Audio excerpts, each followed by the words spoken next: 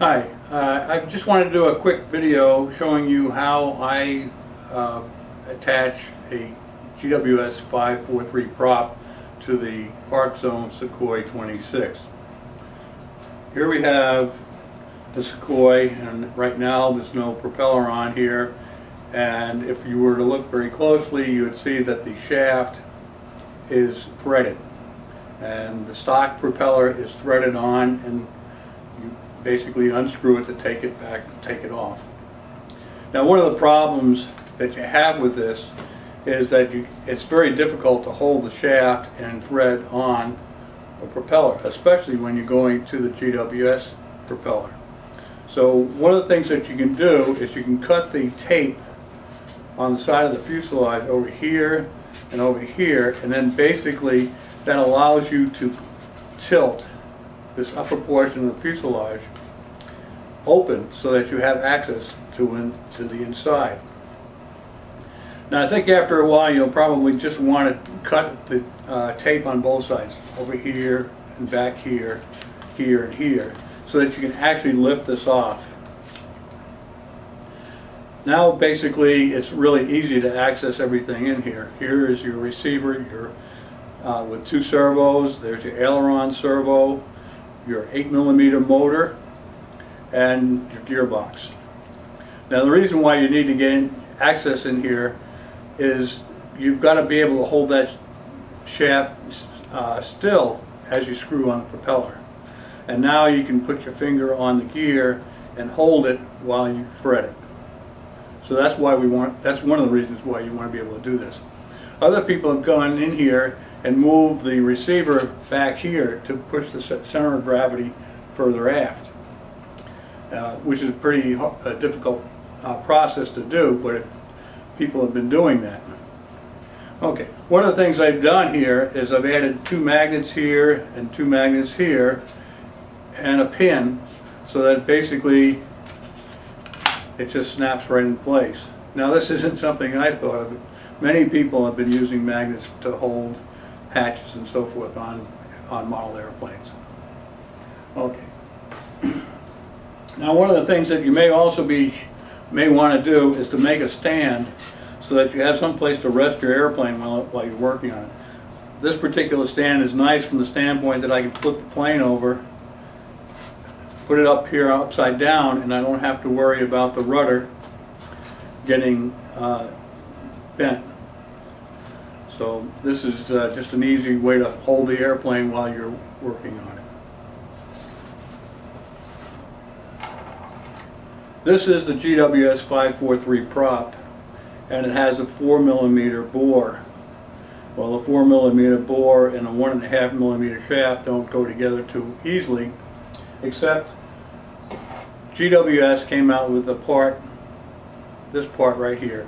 It actually would have 6 spinners on it. It's only got 4 on it now on the sprue. And this is part GW/SBN001. 2 of the spinners, this is one of them, has a small hole in it, which is suitable for mounting on a 1.5mm shaft. All you have to do, and then there's a hub, and all you have to do is push the hub onto the prop like this, and now you're ready to mount this propeller onto the plane. So let's do that. So basically I'm going to hold the gear with my one finger, find the location here, and then thread it on. Now, the further you thread it on, the more truer the prop is apt to spin. So you want to get it on pretty far. Now, one of the things that I've done so that I could screw this on further is I've sanded back the front of the cowl about 1/8 of an inch. It gives me more threads on that spinner. Now, one of the problems that a number of people have been talking about is that the torque of the propeller actually screws itself further and further on until it makes contact with the cowl. So now that I've sanded it down, I have more clearance, but I still could go back and make contact. So once I've got this screwed on to where I want it, I'm going to go in here and put some glue on the shaft to keep it from going any further back. So now that I've got the propeller on, I can go ahead and put the top back on and go fly. I've made some other changes. Down here, this is a 240 milliamp hour cell instead of the standard cell that comes with it. It has more capacity, but because it's a larger cell, it also has the potential to keep more current going out at one particular time. So there isn't a voltage drop. So you wind up with more power going to the propeller. The other thing that people have been doing is moving the CG back. When this comes out of the box, one of the problems is the CG comes out to be about 26 millimeters. Now that's measured from the leading edge of the wing at the root back. And so basically when you balance it, you find out that the CG is about 26 millimeters. Well, according to Park Zone, the CG is supposed to be between 29 and 31 millimeters. So basically what you have to do is add weight to the tail. By going to a bigger battery and moving the battery further back, you reduce the amount of weight that you have to add to the plane. And what weight you are adding here turns out to be longer flights and with more power.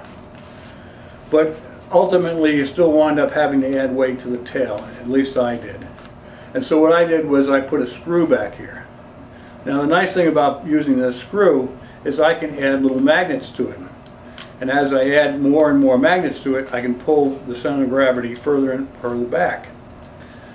A lot of people are flying their planes back at 36 millimeters. Mine is set at 30. So if I want to experiment and move it back to 32 or 33, I can calculate how many magnets I need to put back here, and I just put that many magnets back here and the CG will be pulled back. So that's just a neat way to do it. Now eventually I get to the point where I'm really satisfied with where the CG is.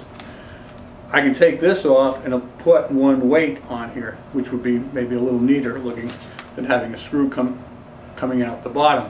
Although you don't really see that when the plane is flying around. And you really don't see the splotchy red color on here either when it's flying around. And the reason it's splotchy is because I used ink instead of paint. I wanted to minimize the amount of weight I was adding when I gave this plane some color. So I used ink. A little splotchy, but when it's flying you don't notice it. The fact that it is red and white makes the plane much more visible in flight, and so you don't have the chance of getting disorientated and putting the plane in because you just didn't know which way it was pointed.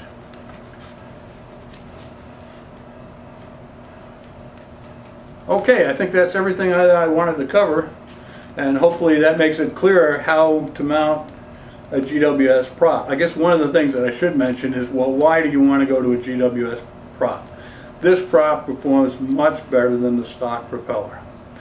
It's also stronger, but that's not the reason. The main reason to put this propeller on here is because the plane flies much better.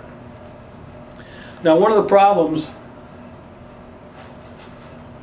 with GW/SPN001 is that you may have trouble finding these right now. Most of the stores are sold out. Another option is to use these little wooden cylinders, plywood cylinders. And these can be purchased at Radical RC. And the way they work is you stick those inside the hub of the propeller. Get the right position here. And then you screw that on to the shaft. Now what most people are doing is once they've screwed it onto the shaft, they've been unscrewing it and they hit it with CA, thin CA. And what that does is it hardens up the threads. So then when they screw it back on, they have a nice strong thread holding the propeller onto the shaft. Okay, well that's it.